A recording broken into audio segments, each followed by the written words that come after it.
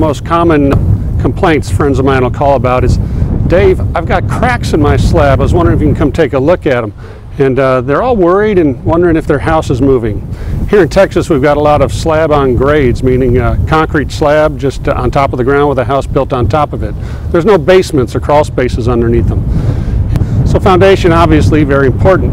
But there are some cracks you should worry about, some cracks you don't have to worry about. What I'm about to show you, I commonly call a cone crack. Whether it's an ice cream cone or whatever, there's a reason for this. But it has more to do with thermal expansion than it has to do with the slab faltering in any way. So what do I mean by this? Well, it's normally on the southwest corner of a house, where here in Texas the sun gets good and hot in the summer. I'll zoom in here. We've got a typical cone crack going on here. See if I can get you zoomed in. But there it is. You'll see starting over here, comes down, goes down into the ground, and then goes from there. It's a typical cone crack. So why is it happening? Let's go take a look at construction and see if we can find the root of this problem. So here we go. Here's a picture of the outside of a house being built. The white material you see is a weather-resistant barrier, or a house wrap. It goes down where it meets the slab there. That's what we call the brick ledge, where the brick or stone will be laid. And you'll notice there's a very thick black plastic laid on top of that.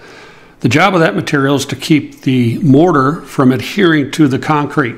And then we'll see a quick little video that when we come to an outside corner, that this plastic must be overlapped so the concrete is not exposed.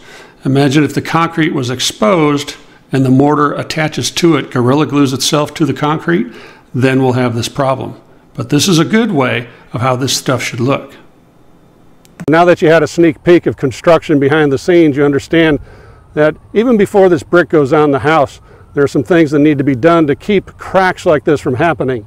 That simple piece of plastic will keep that foundation from cracking. So what's happening, we're staring at the southwest wall of this house. In the summer, late in the afternoon, the blistering heat and sun is blasting that corner, and it's making that brick expand. That brick is technically gorilla glued to that concrete. So when it expands, it pushes the concrete out to the point where it cracks. You'll get that angular crack, kind of like a cone, and it'll go down into the ground.